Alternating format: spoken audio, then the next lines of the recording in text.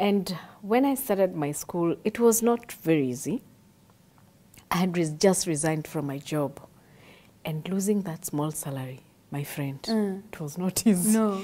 I went 3 months and I'm like, ayah, you know, there's no salary. Ayah, there's no money coming to me every month. And I almost got absorbed into what people are saying. So why did you resign? You're so young. I think I was 20-something. You're so young. Where are you going? You know, you can be divorced. You know, there are all those narratives. Yes. Fairy tales. I call them fairy tales. Because it is you who creates your life. It's not your partner. It is not anybody else. And 3-5 months down the line, I have this school where I have one child. And I'm wondering, if the parent of the child just pulls out, the one and only child, you know, I'll be having nobody. One term. One child. Never mind, I have a principal who I was paying very expensively. In fact, colored. Eh? Is it colored or non-colored? White. Colored. I have a cook. I have teachers. I have everything in place. Lakini mtoto ni mmoja. Including electricity bills and Thank water you. bills, security bills. Thank you. Food. I almost closed. And it was a very frustrating moment. Oh my goodness. To an extent of even putting an advert in the papers in one of the best dailies. Saying what? You want children to come to your school, my friend, that you have a new school. You think everybody wants it. My God. And the only thing they tell you is, we want jobs. 1,000 applicants of jobs. Not the students you are looking for. What will make you not want to go back to work? But I said, this vision is mine. It is me.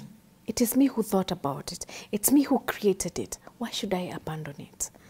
I have tried many businesses and they have failed. In the year 2014, there was international conference for Kenya's investors. And I was invited to speak as a guest. And I was wondering, what do you want people to say? Yeah? Of you as an investor, an entrepreneur in this nation. Of a school which I have not really gotten it to No. a level that I want. Yes. But I accepted. And I went. And I met so many people. And this is where I come out and tell the women, please show up. You too, show up. It is not in vain. Don't sit in your house and think that the dollars will find you there. There's nobody who does that.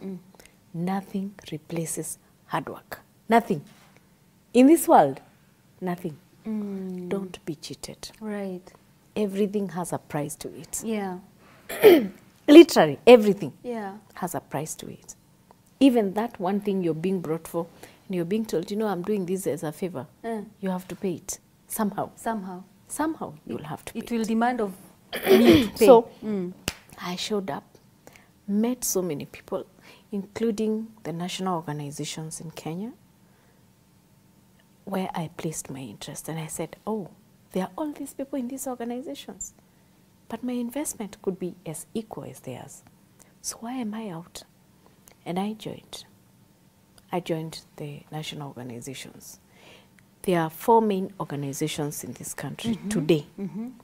There's the Kenya Private Sector, there's Kenya Association of Manufacturers, there's Kenya Chamber of Commerce, and there's Women in Business. I first joined the Kenya Chamber of Commerce, where I grew up to become the national director and the only elected. I was going there to get my expansion, to get my network, and to grow my business. That is the essence of any association. That is the essence of any organization in the country, any private sector. I will join because I want to benefit, not because I want to serve or do anything. I want to benefit. I want to see what happens. I want the goodies that come with the bilaterals that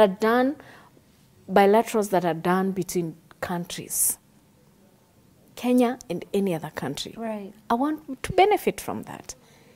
And when I joined, I realized, hey, this is where the big boys are, eh? Okay. But I can't see the women.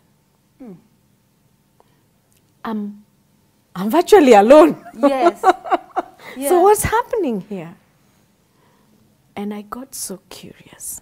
And my curiosity landed me both into problems and luck. Okay.